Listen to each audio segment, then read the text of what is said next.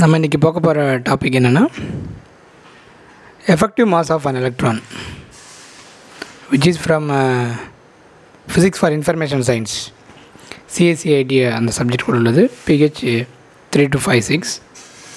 What is the effective mass of an electron? The mass acquired by a free electron when it is accelerated in a periodic potential, which is called as effective mass of an electron. Already know that mass of an electron. This is effective mass of an electron. So we are denoted by this term is m star. Already நம்ம effective mass of an electron m அப்படினு represent பண்ணிருப்போம்.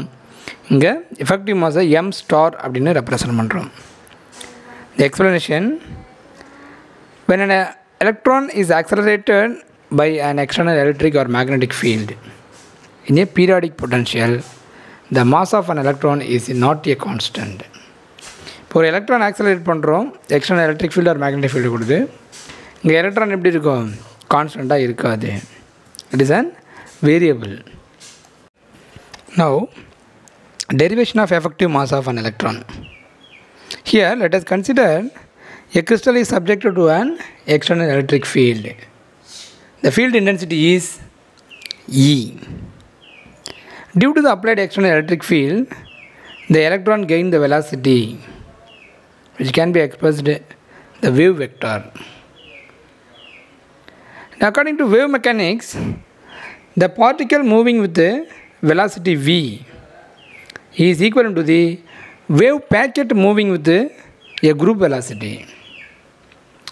According to wave mechanics, the particle moving with velocity is v, and in a group velocity packet of wave packet more than group velocity vg அப்படினு எடுத்துக்கிறோம். So the group velocity vg is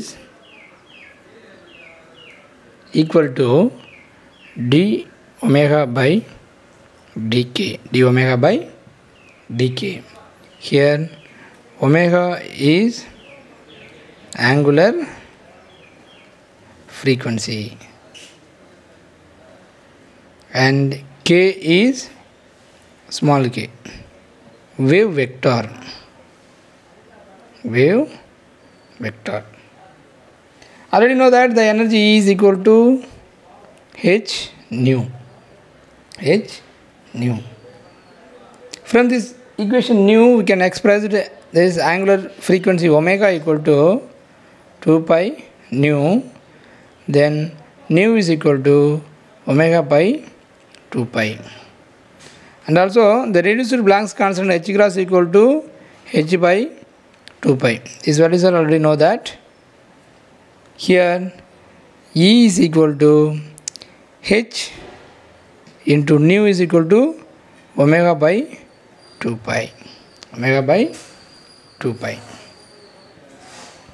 Then E is equal to h by 2 pi equal to h cross. So we can write h cross omega. From this equation we can write omega equal to E by h cross. This is equation number 2. This is equation number 1. Here substituting equation 2 in 1. 2 in 1. Equation 2 another 1 another Vg is equal to d by dk, then omega equal to E by h cross. E by h cross. Then Vg is equal to 1 by h cross into de by dk. D by dk. Already you know that the acceleration A is experienced by the electron. The electron வந்து எவ்வளவு acceleration experience பண்ணிருக்கு அப்படினா, already know that acceleration A is equal to change in velocity by change in time. Here the acceleration A is equal to change in group velocity, that is Vg. Vg by dt. Already you know the value Vg, that is A is equal to d by dt of Vg value என்னது இங்கே இருக்குது பாருங்க 1 by h cross dE by dk d by dk. Next this equation multiply பண்ணுறோம் இங்கே equal to, that is A is equal to 1 by h cross இந்த constant வெளியே எடுத்துக்கிறோம். நீங்கள் உள்ள மல்டிப்ளை பண்ணிங்க அப்படின்னா d square E by dk square into dk by dt. This is equation number 4. Now according to de Broglie equations, momentum P can be expressed as h by lambda. This is according to de Broglie wavelength. De Broglie wavelength, that is h by 2 pi into 2 pi pi lambda. இப்போ 2 pi by 2 pi அல்ல நம்ம numerator and டினாமினேட்டரை multiply பண்ணிக்கிறோம். Multiply பண்ணிங்கன்னா h by 2 pi already நமக்கு தெரியும், that is p equal to h cross. 2 pi by lambda is k. 2 pi by lambda is k, since k wave vector equal to 2 pi pi lambda. This is equation number 5. This is equation number 5. Now differentiating equation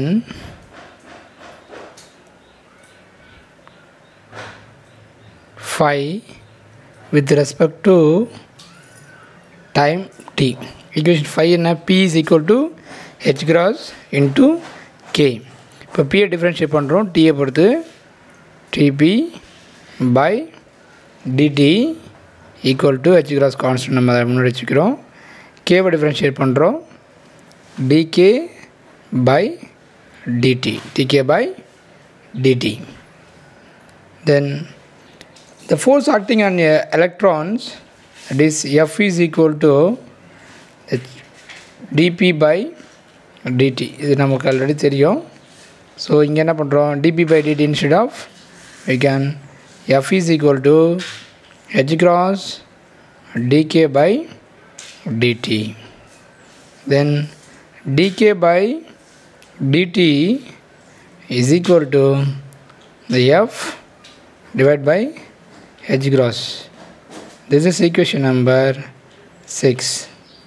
Now substituting equation 6 in 4. What is the value of 4? 4 on the acceleration. Acceleration A is equal to 1 by h cross d square E by dk square into dk by dt. இங்கே substitute பண்ணுறோம், that is A is equal to 1 by h cross d square E by dk square into this value, that is F by h cross, F by h cross. இப்போ ரெண்டு நீங்கள் multiply பண்ண கிடைக்கும், A is equal to 1 by h cross square d square E by dk square into F. Then from this equation we can write what is F. F is equal to h cross square by d square E by dk square into A. This is equation number 7. Now when applying an external electric field, the acceleration due to the electron in this field A is equal to, or already know that according to Newton's second law, F is equal to ma. Here the mass of an electron is effective mass of an electron. Effective mass of an electron. So m star a. This is equation number 8. This is equation number 8. Now comparing equation 7 and 8. Comparing equation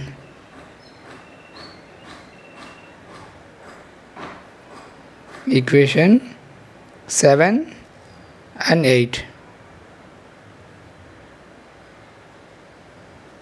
That is m star a is equal to h cross square by d square e by dk square into a. So a cancel g, remaining m star is equal to h cross square by d square e by dk square. This is equation number 9. This is equation number 10. The equation 10 represent the effective mass of an electron. Effective mass of an electron. Here there are 4 special cases are there. The case 1, if d square e by dk square is positive, this value, the denominator value d square e by dk square is positive, then m star is also positive. Positive on m star positive. Then case 2, if d square e by dk square is negative, then m star is also negative. If d square e by dk square is more, so the electron behaves as a light particle. The electron behaves as a light particle. The case 4, if d square e by dk square is very small, then the electron behaves as a heavy particle. These are all the some special case in this effective mass of an electron.